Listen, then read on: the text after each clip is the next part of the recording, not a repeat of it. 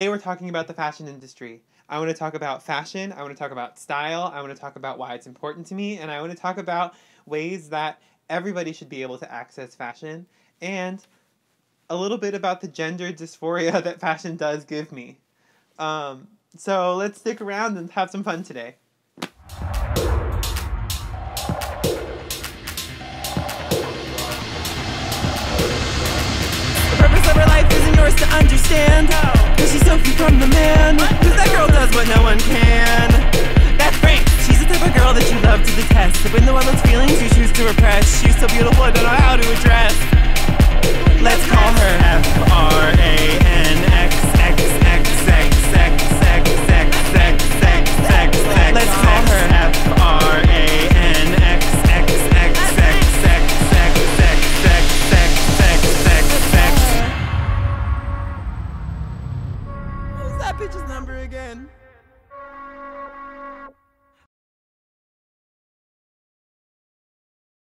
Sup, friends? What's up, friends? What's up, friends? Why is this all so close to me? Hi, everybody. Welcome to a fun and exciting topic that I'm just spitting all over the place. I just like chugged water. I just want to talk about something that I think brings me a lot of joy and is a maybe whatever. It's a lot of things. It's very complex, and it's also one of the, the second highest grossing industry in the world, behind oil. Maybe like the biggest source of generational trauma. I'm really selling it. It's a big source of gender dysphoria, racial injustice and misrepresentation issues. It takes advantage of every single one of us. And it really touches and affects all of our lives. Regardless of what you want to believe about it or not, everyone's touched by fashion. So, fashion.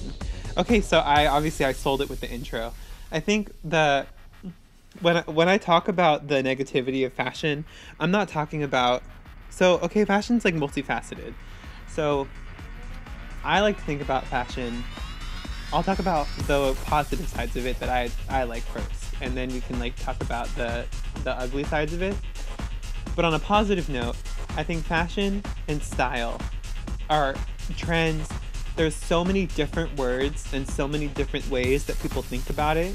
But when I think about fashion, I don't think about designer or the industry. I like to think about style. So like style, you know, like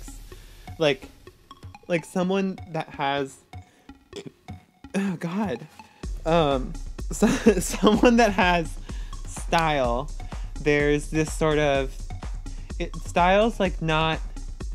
It's not abiding by like a trend. It's like the way that you represent yourself. So fashion's, I think, really important and a super wonderful way to express yourself, because fashion is the first place where people interact with you. So the first interaction that someone has up front about you is going to be on the way you're dressed or how you look. I'm not saying that's okay. I'm just saying that that's the truth. You know, what you're wearing influences how people react to you. And so that's why I always tell people, like, express yourself through your fashion, because I would much rather make a very clean, clear statement from 100 yards away than have to have somebody come and interact with me to discover who I am. Of course, we're all infinitely more complex than that. I can't be, like, even me. If you saw me in this outfit, you wouldn't understand the other outfits that I've worn on here, because you would perceive me as just like maybe a cool male dude, artistic somebody, but you wouldn't necessarily know that I was also diva, glamorous, um, fashion obsessed kind of icon girl, but that's why I think style is really important, because style is more about the way that you express your emotions and your identity and your gender and your self-view out into the world. I think style is really important to have. I think it's really important, not important, because who cares? Who cares about the way you look in public, honestly? Really, who cares? You do what you want to do, truthfully. But if you want to express yourself through your fashion, it's a really fun opportunity to, try different versions of yourself on. When I get dressed in the morning, or when I used to get dressed in the morning, now I get dressed for this, because sometimes I'll get dressed to go to like store, but that's nothing. Like going to the stores, that's okay. That's okay once every 2 seconds, and with a mask on. I'm sorry, but some of my looks get crunched out by my mask, because I like to use the disposable ones. I have the cloth one, whatever. But I think what I'm saying is that when I get dressed in the morning, I kind of think about myself like a doll. So I'm like, oh, today I'm feeling like, okay, today in this outfit I was feeling really fun, and I was feeling like wearing something kind of different, but I was also feeling a little lazy, and I was feeling a little relaxed, and I've been having kind of a weird type of energy flow recently, so I was just like, okay, I just want to wear something that's kind of chill, and I don't have to feel like I'm trying to be anything or like suck it in or anything. I could just kind of be whatever, and it's fine, and it's just a little bit more free in that way. So, but then there are some days where I wake up and I want to be a glamorous doll, and I doll myself up, and I'm wearing like the jewelry and the dress and the hair and the everything, and I'm giving, titties. But today I wasn't really trying to give titties. I was trying to just give chill, because I wanted to show that people are multifaceted, and being a gender fluid, non-binary, post-gender type of person, I'm not always going to be really diva. I'm not always going to be really diva. There are some days where I want to just be more relaxed, and I want to put on dickies and a big shirt and a hat and tie my hair back, and that's okay, and that's real.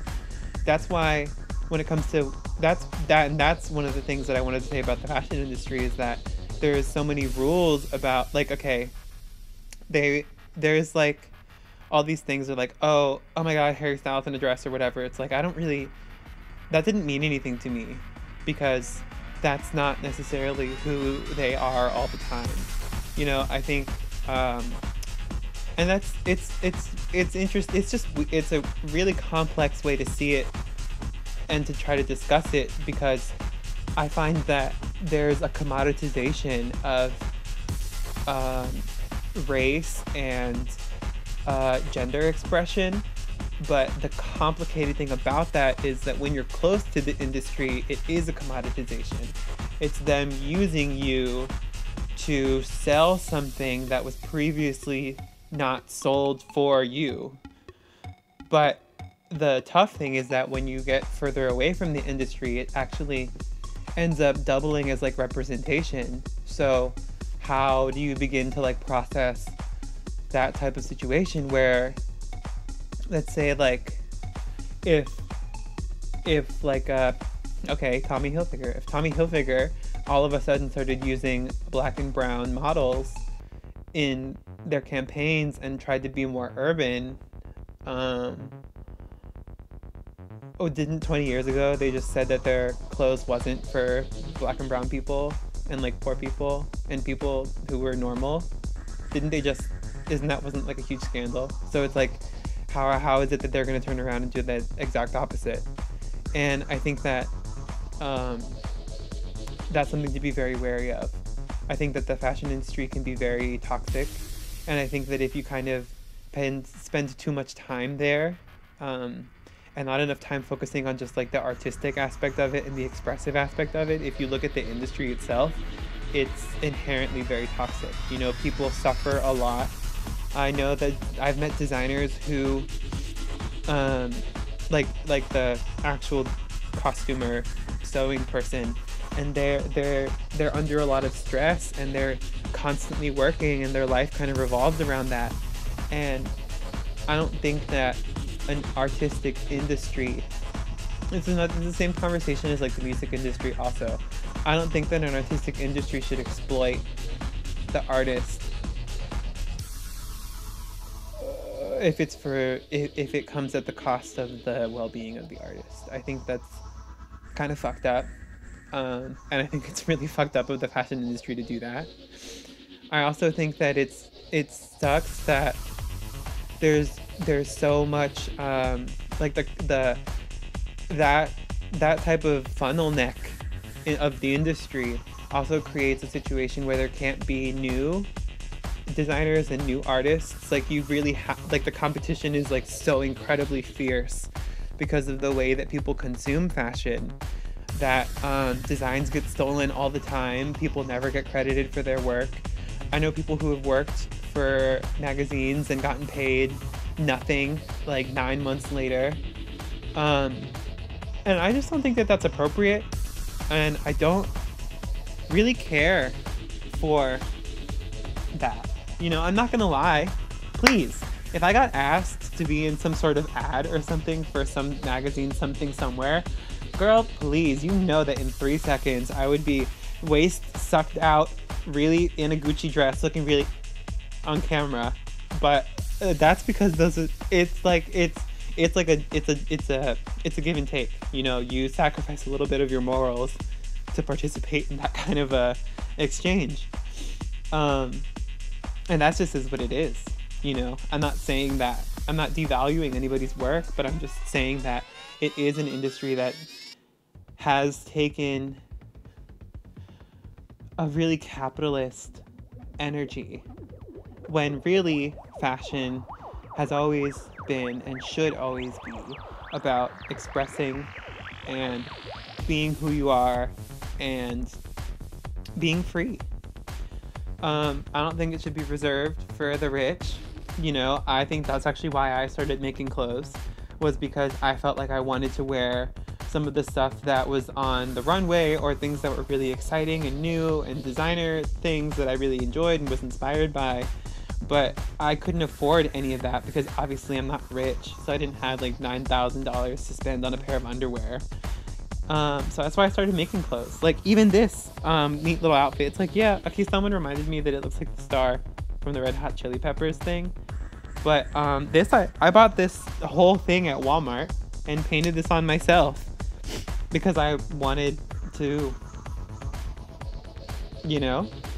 And everything I've worn so far on here I've made to a certain degree, because I think it's important to show people that you can, if you, like, I have the opportunity to hone in on my craft and like make clothes for my body. But obviously, you know, if you can't do that, buy stuff. But it's just basically to say that there's no, it's not about what you're wearing as much as it is about how you're wearing it and like who you are inside of it. And that's what I love about fashion, is that, and style, is that it's a place where you can just be and you can express yourself and you can wear something that represents who you are on the outside and bring that hidden person to the forefront rather than like hide them. Because no matter what anybody says, what you're wearing does reflect to a certain degree who you are and what you choose to identify as. And I'm not saying like gender, I'm saying anything. Like, if I chose to identify as a scientist, I would wear a lab coat. That's like simple, just like that. You know, it's like, that's the way that we all interact with it. So I think it's important for us to be conscious and to be aware of what we're digesting, the levels to which we're digesting it to, the power that we're giving certain people, and what just to understand the mind game that happens when it comes to consuming the industry. I think that everyone should take a second back, understand the cost of what things actually should cost.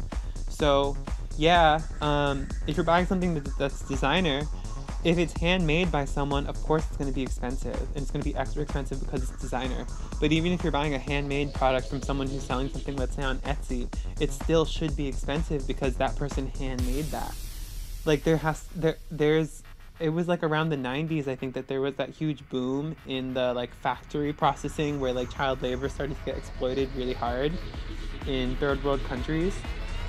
I don't even like that phrase, third world countries, in non-Western countries. And that exploitation and that commoditization, that like made fashion quote unquote accessible. But what it really did was it ended up creating an even larger rift between the industry and then like a local designer. Like I'm pretty sure, I wasn't alive back then, so like who am I to say?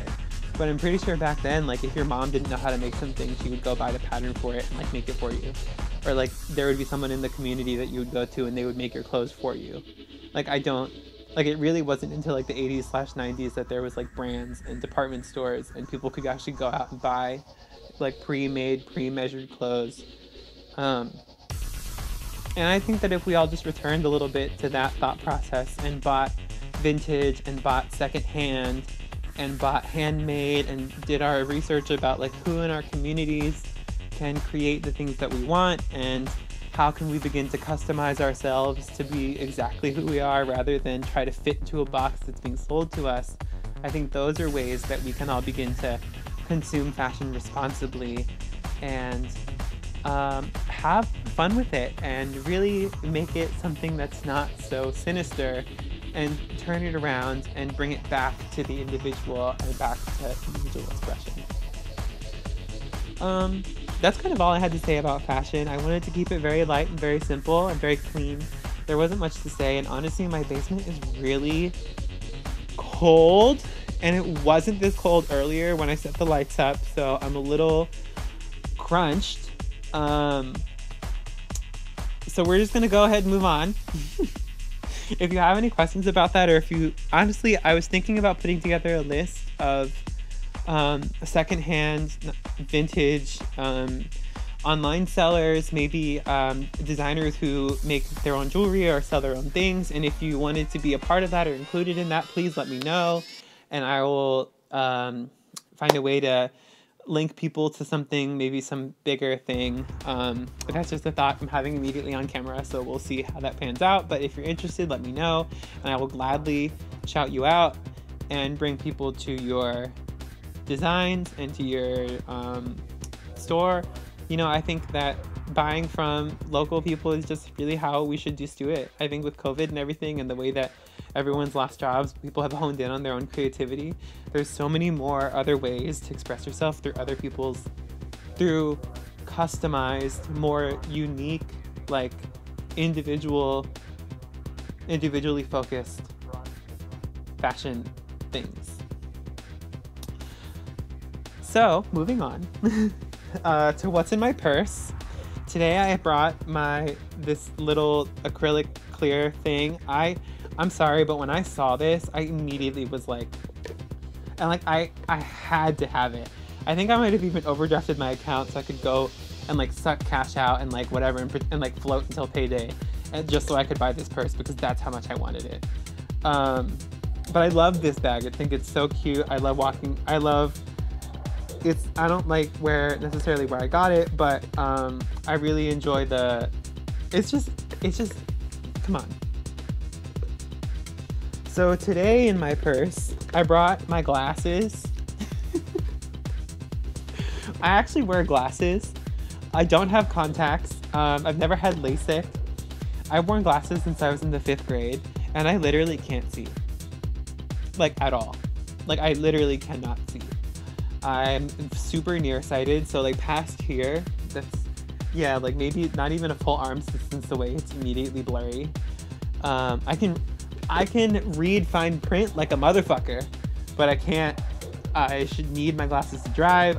I don't know, I think it's kind of funny And I think I brought my glasses because I actually just wanted to laugh about that for a second. I think it's funny that all of my like things that I've done, like videos or performances or any of that, I obviously don't wear my glasses because I enjoy being without them in those situations. But I kind of laugh because people were like, oh, like there's like the how was it or what do you remember about it, and I'm always like, oh, it was a blur. But I don't mean that I don't remember it. I mean that it was literally a blur. Like, my life without my glasses is a blur. I've tried contacts and they're too expensive. And I feel like I can't open my eyes wide enough and I just get really like crunched. So I wear glasses. You know, I think it's funny. I'm not gonna always sit here with my glasses on, but I just thought it was, since we're talking about fashion and we're talking about gender and expression or whatever, I thought it would be really ironic to come on here and talk about the fact that I don't ever wear my glasses on here, and I don't ever wear my glasses really to do with any of my art when it comes to expressing who I am. And I just think that that's really funny because if you know me personally, I'm always wearing my glasses. So it's sort of like talking a little bit about the separation between the art that I make and like the person that I am. My glasses are definitely an aspect to that representation. Okay, I'm cold. I'm gonna go ahead and if this episode's too short, that's my bad, but I'm gonna go ahead and cut this off because I wanna go put on a jacket and I wanna go back upstairs. Thank you so much for tuning in to this little snippet, and I'll see you next Wednesday. Bye.